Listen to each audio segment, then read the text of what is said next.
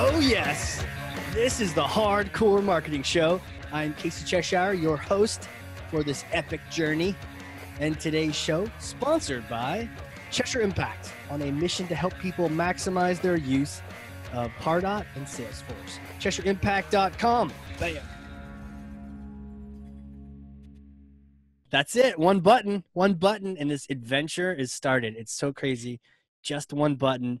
I am excited. I'm really excited. And I don't think it's coffee because it's not the morning.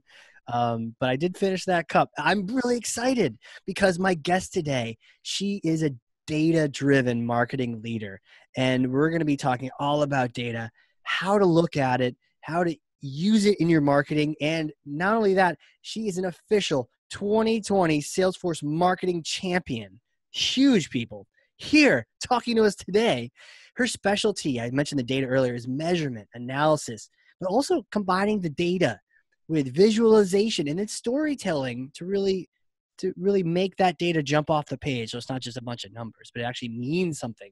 We're going to talk all about that. She's worked with all sorts of fascinating brands, Starbucks, MGM, GM, even the University of Phoenix. So we're going to get into this. She is currently the Senior Director of Analytics and Business Intelligence at Media Matters Worldwide. Emilie Sanders Lee, welcome to the show.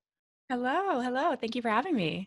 Wow. I kind of almost lost myself in your introduction. There's a lot to say. That was quite the intro. Thank you. Yeah. Well, if you want, you can put it on your cell phone as like a wake up. That can be your alarm. It's just like, ladies and gentlemen, Emilie. I have like a whole walkout song every morning. Right. Like seriously? Totally. So, all right, let's get into this. The show today, it's our Marketing Champion series. We're going to be talking all about data, all about analytics, measurement, all that good stuff. I'm going to pass you something over here real quick. All right, it's heavy. Ugh. Okay, here we go. You got it? This is Thor's hammer. Go ahead, take that. Oh, you got it. Okay, cool. I got it. All right. So smash for me some kind of marketing myth, bogus strategy, misconception, and just like set the record straight once and for all. Okay. If you are only looking at your specific campaign metrics within your campaign and you aren't thinking about it holistically, you're doing it wrong. Ooh. Uh-oh. Now I'm going to think if I'm doing it. So how do we know if we fit that category? Okay. So if you are working in the B2C or even B2B campaign and you aren't thinking about the client's back-end revenue and order data or their actual leads and how those leads are closing, then you aren't thinking of the bigger picture. And this is really important. You need to think about it holistically. Your client is only going to care so much about what the click-through rate was or what the cost per order was. Efficiency is really, really important with campaigns because you want to make sure that their dollars are being spent wisely. But you also want to make sure that you are thinking about the bigger picture and pulling in the data that they care about most, that they are speaking about with their team and with their bosses, right? Their CFO, their CEO. You need to make sure that you're speaking the same language as them and giving them the ammo that they need internally so that they can say, this campaign is making a difference and it's moving the needle. Right. I think so many times we use our own languages and our own KPIs, and it's such a huge point that people have their own things that they're looking at, and we can't just talk in our own language and think that our own stats. They're going to be interested in hearing about click-throughs or something. Totally. Like we need to ask ourselves more often, well, what does this really mean? What is this cost per order? What kind of data can we get access to show that the campaign is impacting a specific product on the site? Is it the creative that we're running that is driving the sales of that specific product? Having a tool like Datarama where you can pull in all of this data and look at it holistically and show the correlation between marketing and sales is, the magical picture, the storytelling that you need to share with your liaison over on the brand side to say, Right. this is what's going on. Huh. There's a couple things, and I know definitely want to get into Datarama because I know that like me asking you about that is like asking Elon Musk like how to build a rocket. You just have all this knowledge, and I want to get into that. But before we do, even on the bigger parts of that myth, the idea of looking at it holistically, you mentioned this one phrase. You said, "What does this really mean?" How how do you answer that question about a campaign or about some data that you're looking at? What does it even mean? It seems important, but it's like, oh, Yeah, that is the ultimate question. right, What does this data really mean? And so right, it's different for every client. right. And you need to bring in different tools based on what you're trying to discover. Okay, If the campaign is tasked with driving awareness, we still need to be pulling in the order and revenue data and understanding what that's doing for the actual business. But if the campaign is tasked with driving awareness, then there needs to be some sort of measurement tool in place that shows that the campaign moved the needle from an awareness or consideration standpoint. So it's I there is no secret sauce, which is what mm. I think everyone would love that secret sauce. I would certainly buy it if it was out there, but it's different for You think every it'd be like a client. pesto, or would it be like a hot sauce, like a habanero type? Be like yeah, I'd say like a pesto. Like a both, like a habanero pesto, maybe? I don't know. Wow, yeah, that would be I don't know if that quite would work.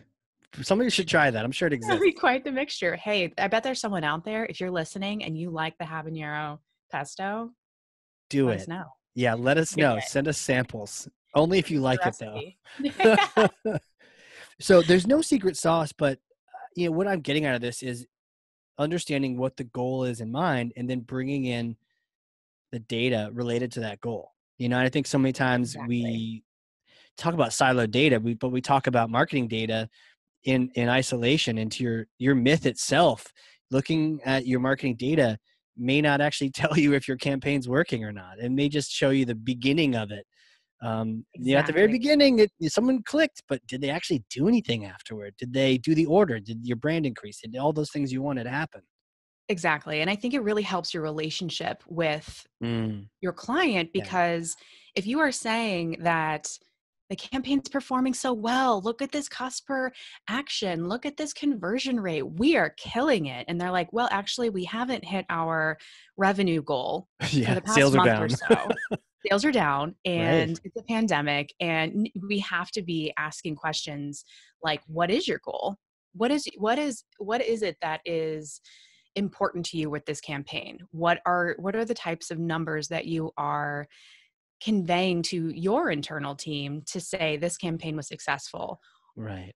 These are the types of metrics that need to be pulled in, the data sources that need to be pulled in and actively discussed with each status call or each monthly report or whatever it may be, to make sure that we aren't saying, yeah, this conversion rate's amazing, we're killing Hmm. it, when and you wouldn't even know unless you asked what the actual goal was that they should be paying attention to. Yeah, unless you asked. How many times do we do this? I've been guilty of this, like shooting from the hip as a marketer. You're just like, okay, let's get that email out. But then to Yeah. take a step back, and I love it now because on the team, like people will remind me if I'm like, I'm starting to like go for that pistol, and they're like, okay, cool, cool. Real Cool, quick, cool, cool, what are you cool. shooting at again? What are we trying to do? And I'm like, oh, Yeah. good call. And Yeah. you need that reminder to say, hold on, what is your goal? And sometimes it answers your question for you when you just know what your goal is. Yeah. One size does not fit all Right. ever anymore, because True. every brand is so unique these days. If you're thinking of two different beer companies, beer Yeah. brands, their struggles are not the same. Like a Sierra Nevada, or we have Cali Craft here in Hmm. Walnut Creek versus a uh, like Coors Light, or Yeah. one of these bigger brands. Their struggles are not the same, even though it's there. I know that all the beer people out there are like, it's not the same type of beer. I know that, but it's beer there, and they have different challenges, Sure. especially in this environment right now with the pandemic. Totally So get it. Totally makes sense. I've seen like two different companies, and one gets their leads from a partner mostly. mhm, Another one gets their leads organically mostly. So at a time like this, you will have and maybe the partner relationship is a little dry right now. Maybe it isn't. But like you don't know. It's like looking at the neighbor's lawn and thinking it's Yes, all great, but maybe they've got ants, but you've got gophers or I don't know what exactly. little creatures, but Yes. like you don't know. Like you've got pine trees. I don't know this tangent. Yes. I had pine trees. Okay, I just gotta share. I had pine trees in the front yard, and my grass was terrible. And I was like that yard. We tried, but we had Oh. like that yard where the Oh. grass would always die. It And probably only bothered you too, and no one else. yes, probably. But somebody advised me like, oh, there's those two massive pine trees in the front. That pine trees make it the ground acidic. No idea. Oh. I'm a marketer. I'm not a treeologist. So they're like, yeah, if we get rid of those pine trees, it opens up the grass, but also it's less acid. And so, anyways, it's like those kind of things. So that's a problem I have. Whereas another neighbor might have a completely different problem. So different brands, Exactly. to your point, have their own unique challenges. What is your lawn flourishing now? I need to Yeah, no, know. it's important. It is, but I think some other, I think like the Gophers have moved in or something. It's like a Oh, constant battle. come I can't on. win. I need to move. I just need to Brutal. I gotta get out of here. move. Let's go. Brutal. Crazy. How's yours? How's your grass? Is it good? Do you have grass? We do have grass. We live in a condo community, and so thankfully we don't It's somebody manage. else's problem. It's somebody else's problem, which is great. That is great. But now we're going on a totally different tangent. We have this, it's called Arrow Garden, not sponsored. Arrow Not Garden that yet. Arrowgarden.com. What's it? What is it? arrowgarden.com, not a client. And I actually recently gave it to my husband because I'm a professional plant killer, period. Plant And killer? Like you killed them? killer. Yeah. I cannot keep plants alive. And so this Arrow Garden thing, you plant the little, or you put the little pods in their spots, and Okay. then the device automatically tells you when you need more water, and it tells you when it needs more sunlight. And so we What? have all these herbs that are just flourishing in our kitchen right now. So what we all need to do is just have a giant Arrow Garden in our front and backyard so that like forget the sun. I'm just I'm kidding. sold. You like they should, if not hire you, sponsor you, something. Oh, I'm Aero I'll reach out. AERO. You got it. I'm totally Yeah. gonna get one of these things after the Different show. there's different models you can get. You can go for the herb option. You can go for the vegetable garden option. It's big hit. Your wife will Yeah. love it. Well, they get kind of pricey though, huh? I got a deal though. It's like a Mother's Day deal, but I got it for my husband. Oh, well, that's smart. Oh, it starts at 100, I think, or Yeah, and I maybe think that there was like a 80. 20% off Oh sale. yeah, but Yeah. if it's like dummy proof, and that's what I would need. I once grew carrots in a garden as a kid, and Yeah. I forgot to get them. I forgot about them, so I just grew carrots in the backyard, and they probably Oh, in the multiplied. ground. You never saw them. Never saw them. Out of No. sight, out of mind.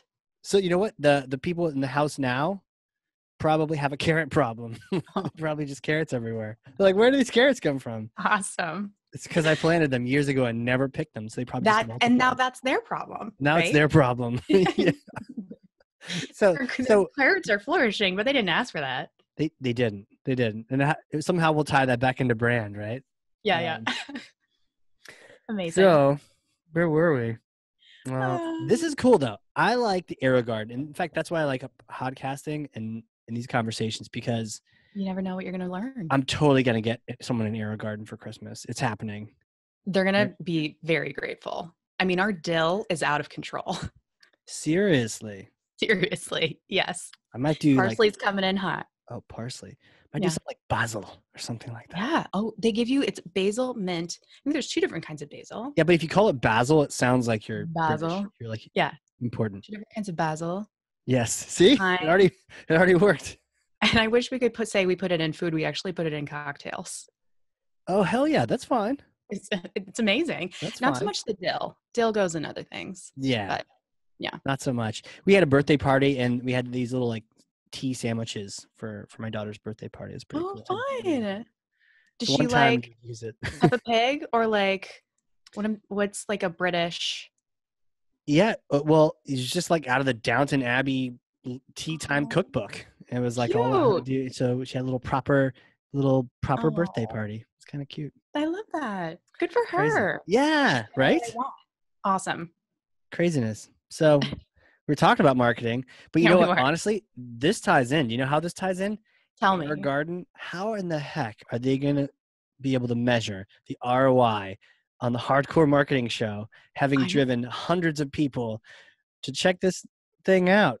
I'll Like tell you you. you won't know, would you? Or how would you know? Tell me. Well, there are specific tools that Oh. there's different. So I'll name drop one. Pod sites. I'm not sure if your podcast shows up on pod sites, but they have the ability to attribute orders and revenue or whatever conversion it may be back to the actual podcast. Neat. Check it out. To Yeah, check that out. we are running a couple of podcast campaigns or Okay. a component podcast component on some of our campaigns. That's smart. That's smart. Yeah. Different medium, different messages, different ways Yes. of people to consume content for sure. Yeah, especially Let, right now. Yeah. let me take you back to the data conversation because all this data is getting together.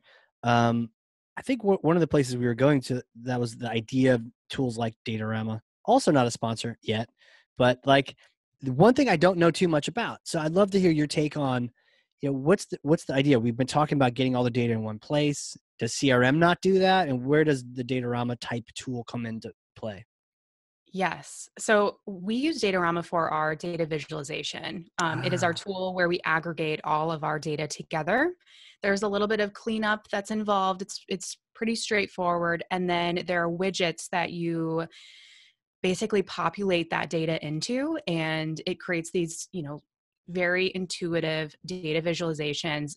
We don't need anything fancy in the marketing and advertising world when it comes to visualizations. Storytelling, the best storytelling with a campaign can be done with very simple visualizations. The best visualization, in my opinion, is a trending chart.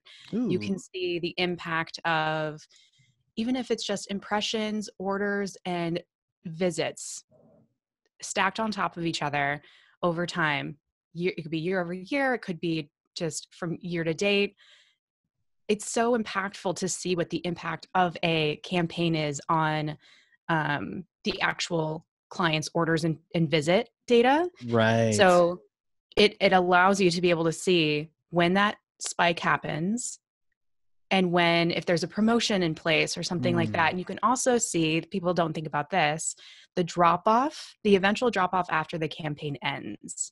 So all of you, agencies and publishers out there, keep looking at the reporting and the data after the campaign ends, because it's an excellent way to say, hey, look at what happened a couple of months. You don't want it to drop off immediately, right? You want the long tail effect of people seeing, keeping the actual brand in mind over time, because that's what your campaign's supposed to do.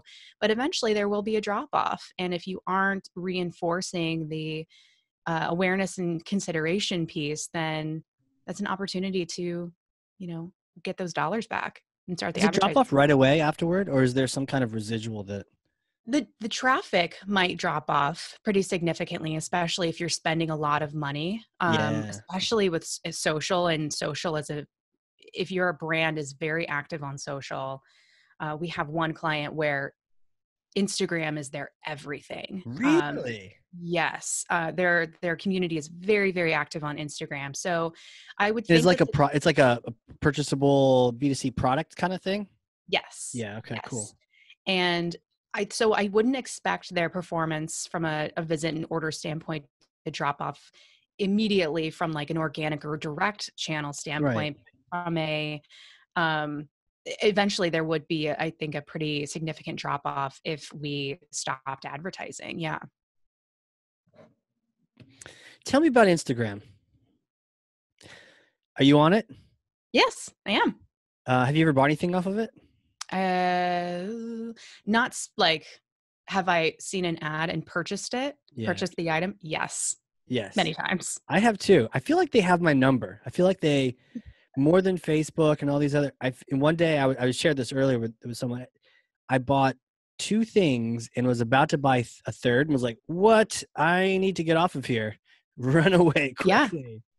Yeah. they, well, with retargeting and the all of the data that Facebook has, as everyone knows, Facebook owns Instagram. Right. With all of the data that you put out there about yourself and how you dance around your social media all day or at night, whenever you are on the tool, whenever you're on the platform, Yeah. it is collecting all that information about you. And it is saying you love food and recipe type of brands or Hmm. products. We're going to show you that type of content.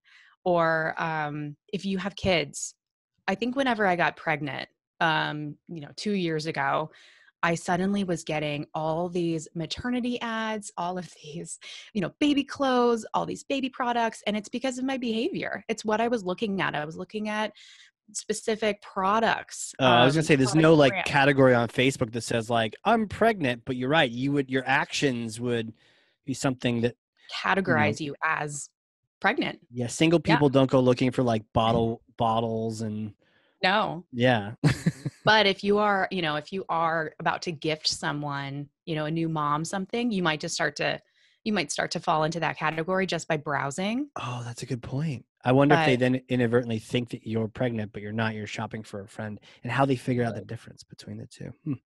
well, I think that there is an option on Instagram to say this ad isn't relevant to me. Yeah, I like saying that. It's interesting. I wonder what the difference is because you're right. It's owned by Facebook, and I had the hardest time on Facebook for a while because all the display ads, I wasn't going to click on them, but they also weren't relevant. Maybe because I hadn't liked enough stuff, they didn't know enough about me, so it was really just kind of a waste. And Yeah. so I remember particularly one day, like, okay, I need to like a bunch of stuff that I actually like, so at least they'll be entertaining, Yes. And I did, and eventually it did, but I feel like Instagram was so much faster. Almost if it maybe was more activity based than Facebook. Maybe the You spend more advertisers are like time. smarter on there, like your clients and whatnot. Do you spend more time on Instagram? Uh, Probably 50-50. Okay. I think the Yeah. other thing is client brands and agencies have become a lot smarter when it comes to the creative, understanding which card. So each of those slides, you flip through a brand's pictures, like Yeah. ads, whenever you see that post. And if you click on a specific one, that could be part of a larger test. They're potentially trying to Ah, understand which ad are people most drawn to. Is it right. the dark and rustic one? Is it the light and bright one? Is it the lifestyle version or is it the Right. product version? And eventually, if you start to click on those and if you are probably acting very similar to other people in your demographic Sure. um, interests, you will start to see that the brand will probably start serving more of those ads because they see that it's doing well. Yeah. And I like that. I kind of like the idea of being slightly tempted as I'm scrolling through, as opposed to being annoyed. You see, like, Yeah. I'm gonna buy that thing. Stop wasting. You're in my, but you're like, oh, I might buy that. One was like this map where you scrape off different states that you visit and different countries you visit in the world. Yeah. Somehow they had me pegged like, you like to adventure. I'm like, oh yes, I do. And they're like, here, take this thing. Yeah. Yeah, a lot of different really cool, tempting items. And oh, actually, to your point, you mentioned the different tests and the different. It was like a poster. It's kind of like the metal sheet posters, like metal. But they sort of somehow make it have the poster on the front of it.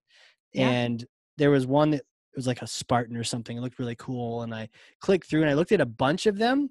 And later on Instagram, the first 3 slides were the things that I liked the most. Yes. And then it had You their are standard retargeted. default stuff. Yeah. Yeah, I'm you're okay being with that. retargeted. Totally. It's kind of nice to like sometimes you get distracted too and you actually were interested in that product. So Yeah. it is sometimes nice to be retargeted with that product. Right. And I know we just talked about tests too. So testing is super important Yeah. in Tell me your approach to testing. yeah, well, with every client, we always have a measurement and learning plan. We want to make sure it's very clear to both parties what we are going to be measuring, the data sources that are incorporated, the types of objectives we're trying to accomplish. And then we associate tests along with that too. So if we or the brand wants to learn something specific about the creative that they are going to be running. What is the super ad that should be running evergreen style that always performs well? What should Right. we then test that against? Are you going to be launching a new product? So we're laying out the groundwork to say, here's the type of creative effort that needs to be incorporated timeline wise, budget Mm-hmm. wise into this plan so that we are putting forth the best creative possible. Because I mean, what is an advertising campaign if the creative isn't strong? It is Right. what is that, and targeting are the most important factors with a Wh- campaign. What is targeting and what? Targeting and creative. Got it. Two most important factors. What I love hearing about this is the time spent planning. And I think sometimes, again, back to that shooting from the hip, just a little bit of forethought, a little bit of planning. We talked about objectives, but also the targeting and then the creative, Mhm. just a little bit of thinking about it. So we're not just testing some random subject line or some random value prop, in the ad. Right. Yeah. Exactly. And we can only do so much with the budget that we're given. So we want to make sure that we're prioritizing the type of targeting and aligning with the brand on the targeting that we can test too. What are some different areas? So should we test, celebrities, and should we test friends of fans? There's all Hmm. these different targeting tactics that can be done. Some of them perform well, some of them don't. And I think the biggest thing is we can't just assume that a specific creative or a specific targeting tactic is going to perform well just because we think it will or we've seen it perform well in the past. We do need to continue testing it to make sure that we have the latest information on what is running and why. And the Right. best way to say why is with data. Trust Right. the data. Yeah. You don't want to act like, oh, this worked well. This worked well on America Online, so I'm sure it'll work well now. It's like, guys, this is a couple decades later. It's a totally different Exactly. way of going through things like this. Yeah. Yeah, okay. And being in the middle of a global pandemic too, it really starts, we pivot, we have to pivot advertising as well. Yeah, tell me Out of about that. home, Yeah. well, out of home was supposed to be a large component on a plan that we were working on over the summer. And we are turning toward connected TV more because people are interacting with their devices. They're on connected TV, and they're also on social more than ever. So what we thought was going to be the perfect place for this creative, the advertisements, is not necessarily the case now. And with the pandemic, we don't know what's going to happen. And also with the election, we don't know what's going to happen. In a Yeah, you really normal don't. year, we have seasonality that we can keep in mind with a brand based on how they have performed in the past. That's it's a little out the window Mm-hmm. based on, we don't know if people are going to be leaving their homes in the fall. We're starting to all be able to leave our homes safely now. And Right. we also don't know what's going to happen with the election, and let alone everything that's happened in the last week. So a lot of elements can really impact planning.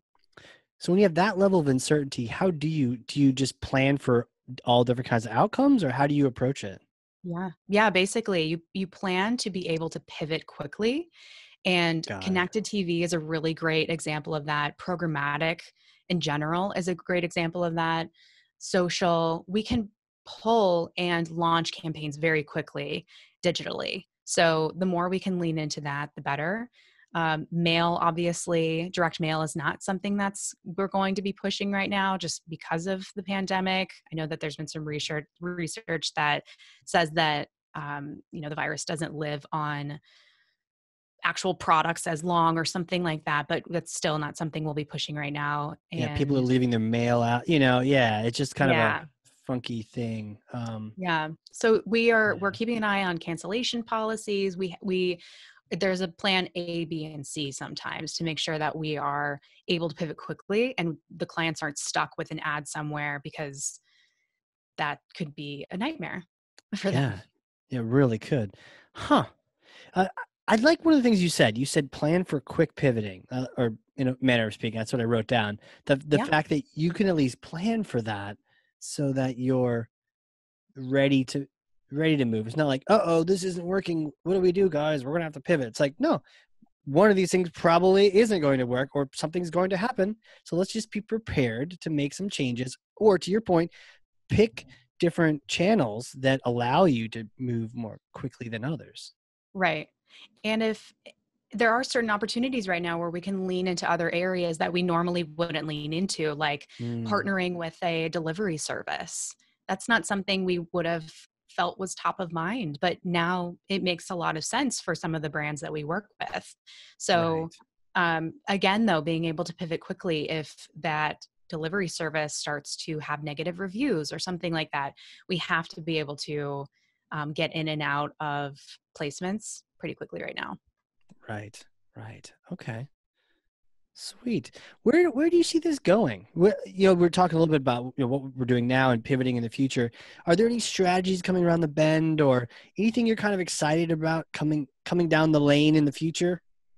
Yeah, because I'm such a data nerd and measurement is such an Yeah. important aspect to everything that we're doing. There's two things I'm really excited about. Okay. One is social listening. That's not something that agencies have really owned before. Some agencies have, some agencies haven't. It just doesn't, sometimes it makes sense for their client base, sometimes it doesn't. For us, it's starting to make a lot more sense based on the types of topics that people are discussing and how sometimes those go viral.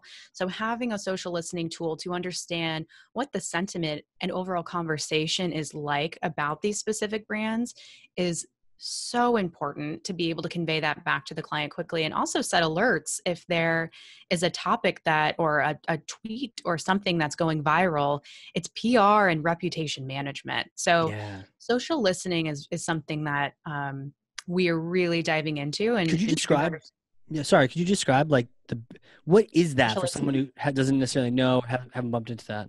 Yeah. So it's a tool that basically scrapes the internet. They can look at, it's all public data too. It doesn't look at anyone's private data. It allows the tool, so the tool pulls in Twitter comments, Facebook, Instagram, reviews, so Reddit, a bunch of different sources, Wow. blogs, Tumblr, all these different sources. Anything behind a paywall and anything that's private, set to private on socials, is not pulled in. And then from there, they're able to look at the actual sentence level and parse out each word to categorize it, to say this is positive or this is negative, to understand what the total sentiment is. And Got it. it's like one big pie. This is the chunk that's positive, and these are the type of keywords associated with it. And Hmm. here's what's negative. And also being able to see it trending wise. I love trending charts. So trending wise, Right. where there's a giant spike in people talking about the brand. Was it positive or negative, and was it associated with a specific day? Um, w- there's there are so many opportunities to isolate those specific spikes and either recreate it or avoid it with Uh, advertising. got it. Okay, social listening, something to keep our eyes on, especially as more and more of us are staying home and getting vocal on social platforms and Reddits and the G2 crowds and all those things. Being Right. aware and more than just kind of casually scrolling, but having a good sense for sentiment, to your point. How is it going? Are we doing well, or are they thinking that we're like the cable company, and everyone hates it? Right. Let's look at it. It's also a really great way to look at what competitors are doing. What are they doing Mm, well? And what are they doing not so well that maybe your product is a great performer in that the okay. ads can capitalize on? So, one example of that is we have a client who has headphones, and we were doing a competitive analysis to see what their competitors headphones like the feedback was like online. And one of the pieces of feedback was the lifetime value of this is awful. I have to repurchase this item every 3 months. And so, one suggestion that we had for our client with their headphones was, if your product lasts a long time, talk about the lifetime value and how it might be an Mm, upfront investment, but you're investing in a product that's going to last years. So, and if you're using it every single day, like we all are right now, with Zoom and conferencing, whatever, every single day, it's an important product to have. yeah. Wow. Yeah. That's smart, right? Finding out there's a weakness going on over here, and this is a natural strength for us, but helping people understand that that should be the conversation. Maybe they're Yes. talking about, hey, they're shiny, they're black, and I love how the cord feels, or whatever it feels, Yeah. no cord. But like, okay, cool. How long has that lasted for you? A long Yeah. time, huh? Interesting. Yeah, Yeah. We it thought that really was really has. I can't wait to interesting. share that. Oh yeah, cool. Thanks. Totally. Yeah. Yeah. So Wow. keeping an eye on what other people are saying about other products or just the usefulness of a tool or whatever the product or, offering is for a brand allows them to be able to customize the messaging within creative. Yeah, own that conversation. Mm-hmm. Are the competitors a stick in the mud? Are they ever happy to talk to you? Do you enjoy talking to them? Shaping that conversation. That's cool. I like it, taking control of the situation rather than just being a victim. Oh no, they're talking about us on social. Like you could be out in front of that rather than Exactly. hiding from it. Exactly. Yeah. There are so many use cases with social listening. I definitely encourage everyone to look into all the different opportunities that are available with it. Yeah, that's for sure the thing. I mean, in so many things going on these days, and the future, we'll get through all this thing, but there's all sorts of different cool opportunities coming toward us that we can Mhm. take advantage of. So social listening, definitely, you got that one on my radar for sure. Anything else I should Cool. keep my eyes open for? I think attribution is becoming more and more important. I think Mm, it's been important for a long time. And I know that there are certain, you know, ways of thinking out there where one attribution method is works well for one brand versus another brand. But once you do find the appropriate attribution tool for you, it can make a huge difference. So the attribution tool that we use incorporates all of the media data so the client can understand the true impact of advertising yep. on the actual client's brand. So from a channel perspective, from a creative perspective, what was the creative doing for the client's bottom line? So it Right. pulls in the client's back end data as well. The amazing thing is that certain tools out there can also pull in seasonality or weather patterns or COVID-19. What are these elements actually doing for a client's brand and the activity behind the Right. scenes? Huh. So attribution is something that we talk about all the time with clients, and some are ready for it and some aren't. And it's for those who aren't, it's all about education and baby steps. How do you get them into it? Because I think sometimes we could benefit from learning how to say things the right way to people Yeah. who don't necessarily get it, so we get their buy-in. I think that the easiest way is when a client says, why is my back end data, my web analytics data telling me one thing and your campaign data telling me something else? Okay. That's because of attribution. So Google Analytics, for example, is all click based. That's going to tell a different story than media analytics because that includes impression Yeah. based data. So the best way to then segue into an appropriate attribution tool conversation is to say, we would love to talk to you more about what sort of attribution methodologies and tools are out there and what sort of investment you're willing to put toward it to Sure. then be able to have speak the same language across the board to say this is our source of truth. Hmm. And it really is baby steps, because when you are used to working at looking at a your source of truth, whether it be Google Analytics or Adobe Omniture or whatever, then it's very difficult to shift that way of thinking and Right. the data source to something else. So it's a slow conversation. Yeah. Sometimes brands are not willing to look elsewhere for attribution, and that's fine. But some are, because they want to be able to speak the same language from a data perspective and attribution perspective with the agency. I mean, I get that some agencies are going to try to sell you more things, but it makes sense to be looking at different ways of attribution, because I know for a fact that I don't think any of those Instagram products I bought were a direct click through. I think one, Correct. I sent it to a friend, it sent it back to me, and I like there was there was no same device purchasing that was happening there. it was because of that ad, but it was not, and I know, and it's not like I did it on purpose, but it's like, okay, I know that there's no click path to follow here. They're not gonna, Exactly. they're not gonna And know who it was. we all navigate our consideration process differently. Some people will go directly to the site and learn more. Other people will step away and think about it for a little bit. And that might require will require going about your normal life, which will Yeah. be looking at social media. And so if you start to see those ads more and more, it's going to be either you're going to be turned off or you're going to want to learn even more about the product. So we all navigate it differently. And just because that original ad it was at the very, very beginning of your consideration process, it should still be considered when we're thinking about attribution, because it did have an impact on what the person's consideration process looked like for them to Right. finally make that purchase. Right. Makes total sense. Not wanting to make absolute click tracking the one source of truth, because when you do that, you may alienate people, and you may actually turn people off from the fact that they're going to buy it in their own special way. And, Completely. at least get the sale in, as opposed to trying to throw a bunch of roadblocks in their way, all these little metric hoops they got to jump through. Totally.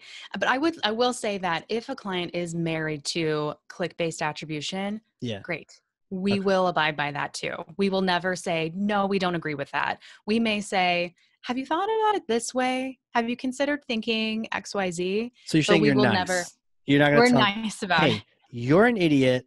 Look, it. we do this way more than you do. Let's go, people. This is an unbiased perspective because Just we, bring me on the call. Be like, you guys need to listen to her. yeah, Stop it. Casey, come on board. I got a 2 p.m. today. All right, Yeah. let me know. Yeah. Uh, yeah. So, I mean, we will work with any attribution Right. methodology, of course, but Do you have we a do favorite? do we have a favorite? Do you have a favorite? Yeah, favorite. Well, so multi-touch attribution is Yeah. my recommended, and having it be impression based. Impression based. What? Impression based and not click based, because just as we were saying, if it's click based, you're missing out on all of those people who did not click on that ad in the first place. Even though they saw it, they probably were like, I don't know about that yet, I'm not ready to check it out, I'll check it Right. out later. Yeah. That ad never got any sort of credit, which is fine. I think that with multi-touch attribution too, and having it can be, an agency can do it themselves or they can outsource it.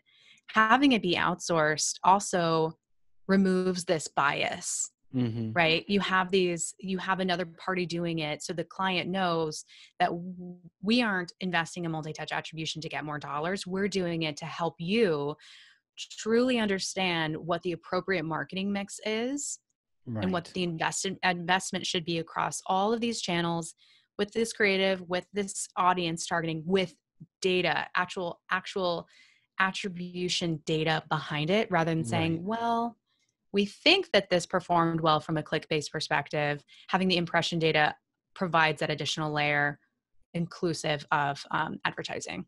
Right. Okay. Got it. Awesome. Awesome.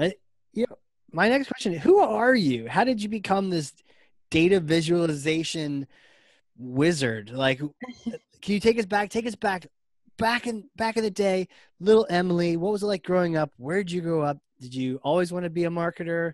What tell us the story. Okay. Yeah. So I'm from the middle of nowhere in Illinois, very, very small town called Sullivan. It is a town of 4,000 people, 2 stoplights, a couple of fast food restaurants, a couple of restaurants.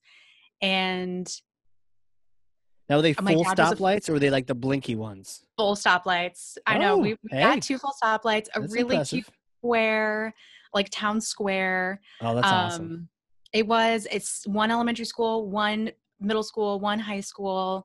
So who you were was kind of who you were for your entire Mm, life in this small town. And I have 2 right. older brothers too. So who I was, my reputation, like they kind of created it for me, right? Like I was Preceded you. following them. Yeah. Yes. So my dad was a farmer, and I think that I got my work my mentality of just working really hard Mm. and executing from my dad, because he was up at 5 a.m. every single day, checking on the fields and then meeting up with his friends at like 9 a.m. for coffee. And they'd already worked like 4 hours that morning. He worked really, really hard. And I think that's where I get a lot of my ambition from, Yeah. because I saw it. And my mom too. My mom was an accountant, and tax season is insane for accountants, and she would be working so hard during tax season. So, um, yeah, I feel like I got a lot of my ambition from them. Yeah. What did he grow? He grew corn and soybeans. Yep. Good old corn. Did you have your own grain bins and all that? And Oh yeah, totally. Yeah. wow. Grain Huh. bins, a couple of sheds, combines, tractors. Yeah. No, Lot, no yeah. potatoes as well. Just strictly corn and soy. Just strictly corn and soybeans. And the farms around where my dad farmed had animals, pigs and cows Yeah. and Yeah. horses. But yeah, we just did corn and soybeans. So Wow. yeah, So like, small town living. yeah, and you busted out of the farm path for sure. I did. I had two older cousins. So I have two older brothers who went to University of Illinois. And because of that, I kind of felt like I grew up at University of Illinois, and I wanted to sort of break out of what I already knew. And I also had I have two cousins who are 6 and 9 years older than me, I think, 10 Hmm. years older than me. And I looked up to them my entire life. They're from St. Louis. They went to Georgetown. It was so Nice. different than how I grew up. And I Sure. just wanted to be them. I wanted to be like them. And so I I just kind of I asked them for guidance when I could. They were my Uh-huh. mentors for sure. I still feel like they are my mentors from And they like were a cousins, you motherhood said? perspective. They were from what? And you said they were cousins? They're my cousins. Yeah. That's cool. Yeah. And one of them lived in Chicago. And so I decided that after after a semester of going to a community college, I was a little nervous to break out of my bubble in central Illinois. But then after attending one of their weddings and seeing all the friends they had and all these memories they were talking about, all these Mm. big things, I was like, I gotta go. I gotta get out of here. I'm gonna go up to Chicago, which is where one of my cousins lives. She's also my godmother. And I was nauseous for like a week. I was so afraid of being in the city, and I was so shy. So it was one of the best things that I've ever done, though, No doubt. breaking out of the mold that I, the life I was kind of supposed to live, and going outside my comfort zone and seeing different types of people and Yeah. different religions, and understanding what business school really meant, and where these different degrees could lead people. I initially started actually in psychology, Oh, no and kidding. then I flipped it to marketing. My parents were like, you need to go into marketing. You need to go into business school, because I didn't know what I wanted to do. Okay, I so did you're just not. trying stuff out. Like you didn't Yes. necessarily want to be like a psychologist or something. You're just like, that sounds fun, studying Yeah. people's motivation and Yeah. yeah. Behavior, whatever it may be. It was kind of like teetering on sociology and psychology. Oh yeah, And totally. I realized, I don't think I want to do this anymore. It's a lot harder than I thought it was. Yeah, how so? Psychology and sociology. Because well, at Loyola in Chicago, you also have to go down this path of like a science path. You have to learn about the Mm, brain and all of oh these. geez. And I was like, maybe not, maybe not.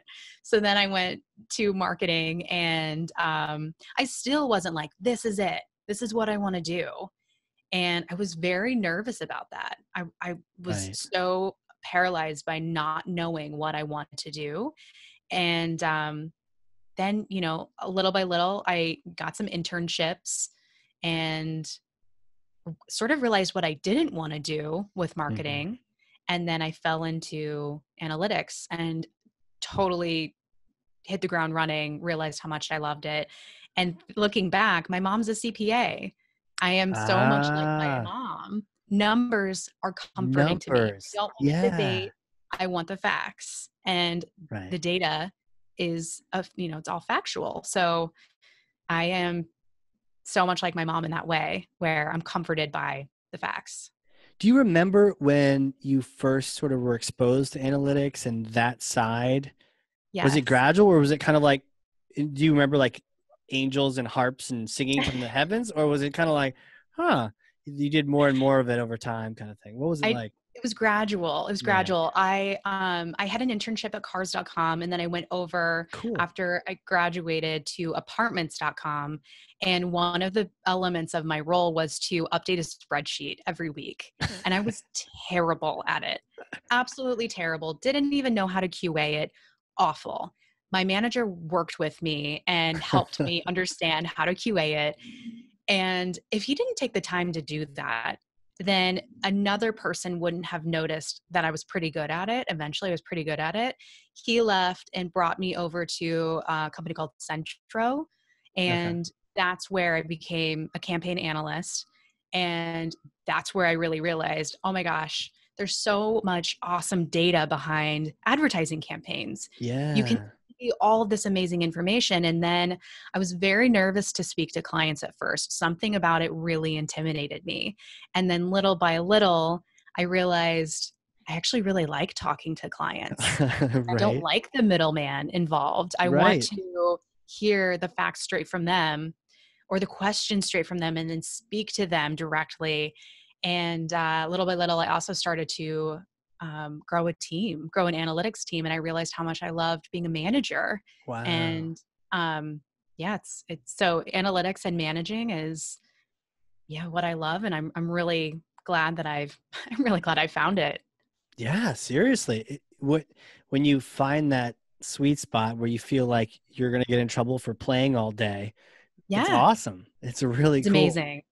Yes. And if you are an analyst, I think one of the best characteristics you can have is curiosity. If you are Mm, curious, that's amazing because it's going to lead you down these different rabbit holes with data to uncover really cool things. And that's my big motivation too, finding that aha moment with data and sharing it with people that they otherwise wouldn't have seen.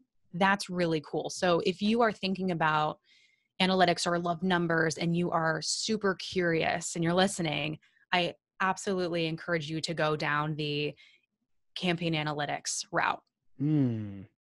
Yeah, the aha moment. It's like you're a detective on a TV show and you've like cracked the case, or you've just like bewildered a bunch of people. Are like, wow, how did you know that? Like Sherlock Yeah, Holmes, like the Sherlock Holmes of marketing. Like, how did you even know that that was the case? Oh, no, this over here and this totally. and this over here, and I noticed it all. And And there's something, again, super comforting about being able to say, well, let me show you. I have all of the data yeah, and I can walk you through it. And right, they have the aha moment too. right. And then we all have the collective aha moment together.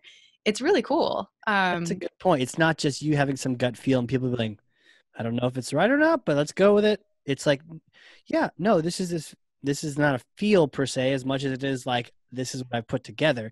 Let me show you my Yes. logic. And I totally get that, right? You're sharing the Yeah. aha with them. So it's not just this your own, you get to feel it, but they get to feel it too. And it feels good sharing Yeah. that with folks. Yeah. Exactly. Wow.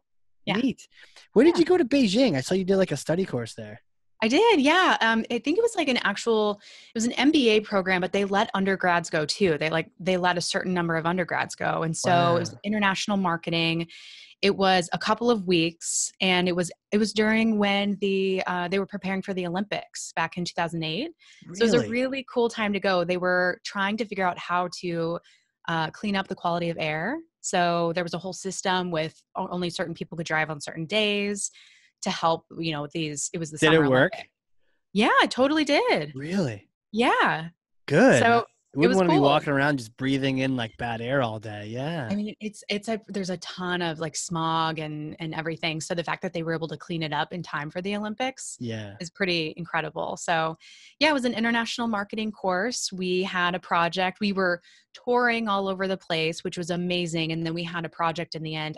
It's been so long, I can't remember what the project was, but I remember our topic that we chose was um, using bamboo to create bicycles because it was sustainable, and we created a whole video around it. Nice.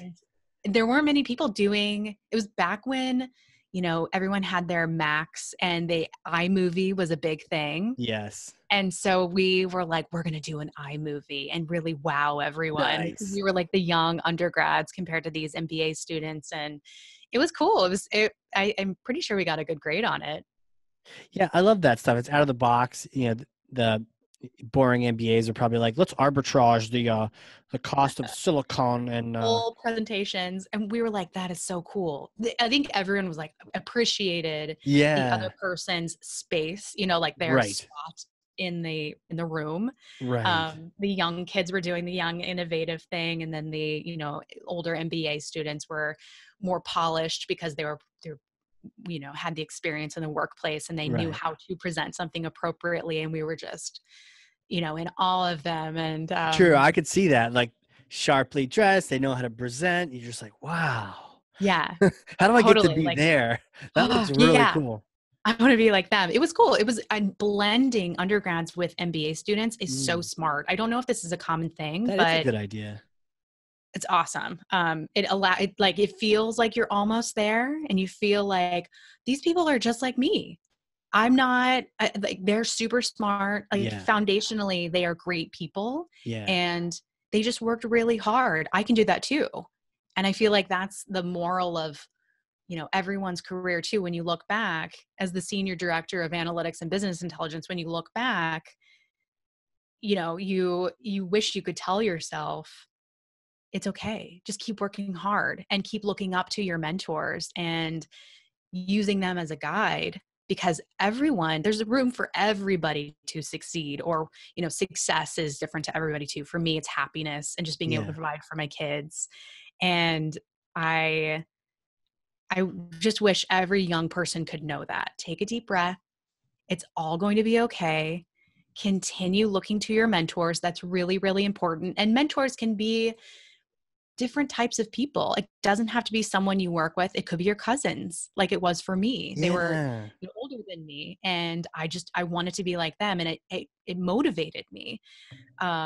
So just keep working hard, keep being curious, being a constant student. Even though if you don't know what you want to do, that's okay. Part of the battle is in the beginning is figuring out what you don't want to do. I realized I did mm, not love trade marketing at all, but I eventually made it to advertising, and now I see it's such a good fit for me. yeah. It's so true that eliminating the no's can be just as powerful. If you know for sure, I hate doing that. I do not want Yeah. to do that at all. But giving it a shot too, because maybe Yeah. just you need some training, and then you actually fall Yeah. in love with it. Yeah, And even if you get your degree in marketing, there's so many different ways that you could go. I got my degree in marketing, but I'm in advertising. And if you don't love B2C, you could try B2B. There's so many different ways that you can just keep trying, and you'll find yeah, something eventually. yeah. Eventually, you get there, Yeah. and or or maybe you're always trying new things, but you get there to the point where you at least know that what you're doing is fun or just feels Yeah. right. Yeah, Yeah. crazy. Um, how can people connect with you? People want to reach out, learn more from you. Maybe you're their cousin. Maybe they can learn from you and just either connect or follow you. What are the social sites, URLs for Media Matters and all that? Yeah. Media Matters. I need to look at the URL. Wait. WW, I think, right? Yeah. MediaMattersWW.com. Social. So LinkedIn, Emilie Sanders Lee. It's Emilie, not That is a cool Emily. way to spell it. I like it. Yeah, so that's really important. I think people call me Emile because they don't, I tell my mom every day, why did you spell my name with an IE? But Especially yeah, the LinkedIn Emile. spammers who are like, "Hi, Emil, I want to do business with you. Exactly. Connect Yes. with Yeah. me." No. Yeah. Instead, "Hey, Emily, I heard you on the podcast. I would love to pick." Yeah. Yeah. Cool. Much better. Yeah. The last thing I would tell people too is don't forget to volunteer. Oh That's yeah, an tell me more amazing about that because I know you way. you do a lot of volunteering. I do a lot of volunteering. I'm the co-chair for the East Bay Walk to End Alzheimer's, and I am also on the advocacy team for representing my specific area in the East Bay. Yeah. So that's basically advocating for certain bills, and legislation to help in various areas with, patients or caregivers Yeah. who work with loved ones with Alzheimer's. And so if you are also kind of figuring out where you fit best in the workplace, or you're still trying to figure it out, Hmm. volunteering is an amazing way to obviously do something really great for the organization. And with the pandemic, there's so many opportunities to do tons of different things at home, whether it's helping them with their marketing efforts or data entry or making phone calls. So Super true. easy. Stuffing The envelopes, whatever it is. Yeah, totally. whatever, yeah. And so what people don't realize is what they get out of it. So you learn to work with people you otherwise wouldn't have come in contact with. And that really helps you in the workplace because it makes you have to adapt to different personalities. Yeah. So that's one great thing. And then the other thing is you make your network even bigger because you likely wouldn't have come in contact with those people. Right. You also can sort of face your fears in an easier way. Like if you are uncomfortable with public speaking, you kind of have nothing to lose in your volunteer efforts as long as you present yourself well and you practice. Hmm. You're not going to get fired for volunteering. So Right. it's a really nice way to test out these different fears, like public speaking. I know that I was nervous about it years and years ago, and volunteering really helped me with that. So it's a safe environment to test those little fears in safe little doses. Right. Could you like maybe throw out the links or describe, the group that you work with, the Alzheimer's group? Do you have like a URL for it or the name for it? We could link to that as well in the show notes. Yeah. The Alzheimer's Association website is act.alz.org. And then from there, there are different opportunities that you can look into. Like there's the longest day, there's the walk to end Alzheimer's, and you can find your local walk.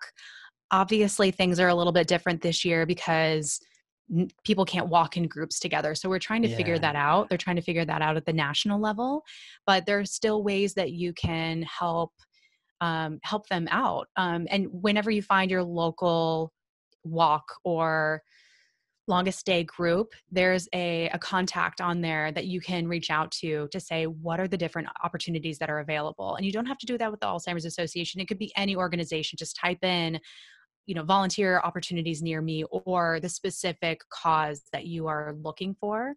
And Right. then keep look at those locations, find the contact and just chat with them. I bet that they get back to you within 24 hours.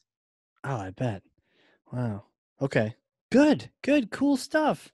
I think, so much can be said for, finding not only the thing that you love doing, but also the place you can give back to. And I think contribution is so under underappreciated. We don't talk about how much, I mean, everyone likes giving gifts at Christmas and birthdays. It's way more fun. I mean, it's cool getting neat things, but especially as you get older, you can just buy it, right? So Yeah. unless it's something crazy, but like usually it's like, if I need something, I'll just go on Amazon and buy it. But the fact that someone cares, it's so much fun to give. So to volunteer is just more like the ultimate kind of gifting. Yeah. And so It finding the makes thing that like resonates the most with you too, whatever helping any group is great, but if you can help a group that has a mission that you're passionate about, man, that's like a triple win. It's amazing. There's benefits both ways. And I think if your family or a loved one has a disease that has no cure and you're watching that person, sadly Mm, progress, it is your ability to sort of have control over the situation and do something about it. yeah. And I'm a long distance caregiver. And so I can't see my mother anytime soon too, because she's over 60 years old. But by volunteering, I'm hosting a fundraiser with Kendra Scott this weekend. This probably Okay. won't be up before this weekend, but No. it's the little things like that that Yeah. can still be done to raise funds for these organizations who really, really need it, because a lot of these organizations, their funding is being cut. So Yeah, they need help. for sure. So Have you been we able can to do do what we can. Like Zoom chats and that kind of thing? Yeah, Okay. we have a monthly meeting the first Wednesday of the month. So we all do a Zoom or sorry, Google Hangout. And there's always an agenda. So as the co-chair, I'm helping put together the agenda and working with the Mm-hmm. different committee members to make sure that they're on top of their, to-do list, or they're thinking of innovative ways to tackle, this new situation with their Right. specific area. So yeah, we meet every Monday or every first Wednesday of the month. And we have social groups that we're constantly posting in. So there's a bunch of different efforts happening all year round, even though it's just one annual walk. Crazy. All Yeah. the work that goes into it, but Yeah. um, probably no regrets, any of that. It's just totally worth it. Oh my gosh. Yeah. It's one of the best things that I've ever done. Amazing. I have this, you gain this village of people, like badass people who I consider such good friends now, and you have a connection with them, especially if it's for a cause that you feel really passionate about. Hmm. You have that automatic connection with them. I think my first meeting where I met everybody, we always do an intro if there's anyone new in the group. I cried in front of a room full Hmm. of strangers because I was telling my story about my mom, and Yeah. all of them in the room were like, us too. And then you get on with the committee meeting, but to have that connection with everyone within 20 minutes of meeting them, and it's an incredible thing you just feel empowered. You feel Yeah. like you are really, really making a difference, and you're doing it with incredible people, again, you otherwise wouldn't have come in contact with. So no regrets. I love my village at the Alzheimer's Association. There's something to be said for that. With You're with like-minded people, but you're also with just good people, right? Not Yeah. everyone volunteers, and a lot Mhm. of us are good people, but we just haven't done it, or we haven't the time for it. But you're around other people who care and have stepped out of their house and their comfort zone to do it too. And you're right. Yeah. You end up with around just people that are just fantastic. I remember I did this like hike where you raise money, you hike a tall mountain, and it helps get Cool. inner city kids. It's called Big City Mountaineers, and you get at-risk youth out of cities hiking, learning just in the woods, kind of like an outward bound thing, but it's like one to That's one with incredible. adults and mentors. And so what you do though is you're like, I want to go climb Mount Rainier or something. And you raise a whole bunch of money, you get to go climb it, and then, take good photos and promote that thing. And then the kids get to go like have amazing adventures. The whole point of that was I remember meeting up with the rest of the people I was going to be climbing with, and they're all really cool. And it's like, imagine Yeah. that. We all kind of get along because we all have a similar passion, to your point, and they're just Yeah. people. They're probably better people than I. They're for sure they're better people. They're just like amazing, and you're like, wow, I get to hang out with these people, and they don't kick me out. This is cool. I think that the imposter syndrome that we have in these volunteer environments. Sure. Like I look around, I'm like, these people are better people than I am. But Yeah. Right. They're no, we're amazing. all great people. You're there True. too. And the other comment that you had about like, I don't have time. I may not have time. I have zero time. Full-time job, For two sure. kids, like long distance caregiver. But it doesn't require that much time. Even as the Right. co-chair of the walk, it doesn't require that much time. And whenever you reach out to the organization that you're passionate about, let them know how much time you have. That way they're not asking you to do more than you're capable of. And you're still gaining this community. You've Hmm. set expectations, and oh God, it just feels good. It feels good to give back and do your part. And if I would have said that to myself like 20 years ago, like to young Emily, I would have been like, yeah, I don't think I'm going to volunteer. No, I don't think I'm not that kind of person. And it's weird how we put people into boxes. Hmm. And I just wish I could go back to that young Emily and been like, just try, just because What you would you tell her? What would you tell her? stop fearing what you don't know. Okay. I think that that's a big one. Being from a really, really small town and not having, you know, the being exposed to certain things in Yeah. life. And I think that this happens a lot to a lot of people. We fear what we don't know, True. and that needs to stop. We cannot fear what we don't know. If you don't know about it, educate yourself. Yeah. Or shut your mouth. Or shut your mouth. Or shut your mouth. Or I love the inner city kids thing, because you are putting yourself in this environment with these kids. And suddenly you have probably a very different view of who Yeah. these kids are. No idea. And right? Like Right. it's a beautiful thing. The more It that you is. educate and actually understand what you don't know, you start to kind of come around and have Right. empathy. And I think that's the biggest thing in life. We got to be empathetic. It's not just about ourselves, it's about other people too. Totally. Um, so younger self too, I'd say keep looking to your mentors to guide you. Mm-hmm. Um, if you don't have a mentor, that's okay. Just kind of look around and find someone who really inspires you and reach out to them. Just because they don't live right, in your same area or you don't talk to them all the time, that's okay.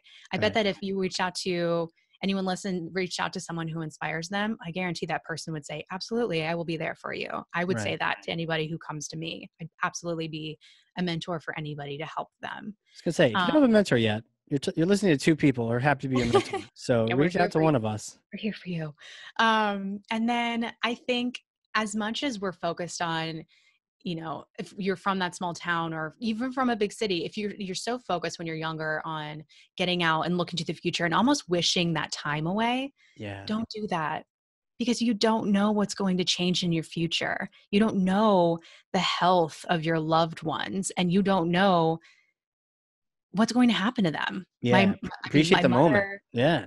my mother doesn't know who I am anymore. So if Really. I could, she knows I am like a special person in her life Mm. because she treats me warmly when she sees me and my brothers and my children and my husband, but she doesn't know who I am. Jeez. So yeah, so I wish I could go back to young Emily and say, hug her, hold her, Yes. talk to Totally. her, ask her about her parents, ask her about what you were like when you were a kid, get this important information from her and make those memories because even though my mom can't remember, I can still remember. And Yeah. so if you're young and wanting to like just get to the future and be successful, stop and look around you and be grateful for what you have and the loved ones in your life because Right. your circle will grow, but it may not look the same and those Yeah. people may not look the same. So appreciate who you have in your life. 100%. I think those are wise words, and people need to listen to them. Tap, tap, tap, tap, tap, tap. Are you listening? Listen to My those words. Emily, this has been awesome. It's been so much fun hanging out, chatting marketing, data, Agree. analytics, passions, volunteering. Amazing. Thank you for having me. This is awesome. Yeah. We'll have to have you come back on here in a little bit and after we're all out of quarantine and talk about Yeah, what's changed in the world and what the I would love latest that. advertising data trends are showing year over year. Totally. We have all these predictions, but it could look completely different. We'll Good. see. It Yeah, could. I We would shall love see, that. but we're not going to look toward the future too quickly. We're just going to No, appreciate that we're gonna what live we in the have. moment and appreciate the Totally. silver lining moments right now, for sure. There are some for sure. Yeah. For those listening, if you've learned something, and I know you have, I freaking know you have, because I literally have 2 pages of notes over here. I've ran out of space. I'm in like side margins over here. No. Then share this episode with someone. Link them to it. Tell them, hey, check this thing out, especially if we're on the volunteering side, the data side, the analytics, the trends. But don't just share it. Put your take on it. What are your takeaways? Put those in the LinkedIn, the top of the thing. Here's what I learned. Tag us, tag me, tag Emily, so we can comment there and start a conversation. But that's how you show thought leadership and really make a difference. So, Emily, thank you again for being here. Awesome Thank time. you. Yeah, thank you for having me. I'll talk to you For sure. soon. For sure. Yeah. For everyone listening, this has been the Hardcore Marketing Show. We will catch you all next time.